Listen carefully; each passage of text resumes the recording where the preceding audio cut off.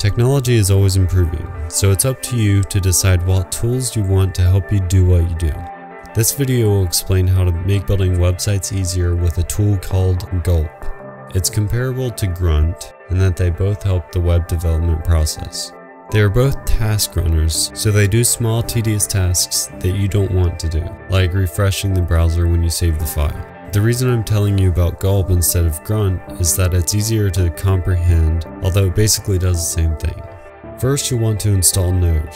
You can easily do this by going to nodejs.org/download. Now install Gulp globally by opening your terminal or command prompt and typing in npm install-g gulp and press enter. Now you need a file called gulpfile.js to put tasks in it. You can view the documentation on GitHub with the link below this video, but I'm just going to explain a few things that my Gulp file is doing. First, you need to download the particular plugin you want. You can usually do this by typing in npm install and then the plugin name in the command prompt or terminal. Usually the plugin site has instructions on how to install it. You can copy my file at mediaunmask.com/gulp. In the Gulp file, you need to load Gulp and each plugin you've installed with these lines. Commas separate each, and then you finish that variable with a semicolon. This section indicates what happens when you type in Gulp and hit enter in the terminal or command prompt. Gulp will run the task called root, which will run a function that has in the pipeline the plugin live reload and the parameter server, which is defined as a variable up here. This section will run Gulp when styles is typed in the terminal.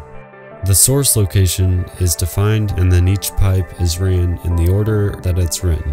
For example, the Sass pipe will make the output file expanded. Each plugin has specific parameters that you can read on their sites. Live Reload is a plugin that automatically reloads your page when you save a file. You can either include a snippet of the code in your files or install an extension to your browser.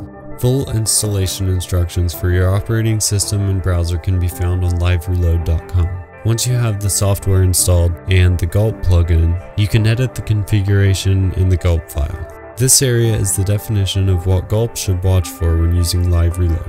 If you haven't yet implemented Gulp in your workflow, you should consider it because of how powerful it is. It can do things like render Sass files into CSS and concatenate or combine all CSS and JavaScript files, making only 2 requests instead of many. You can have a better look at my file at mediaunmask.com/gulp.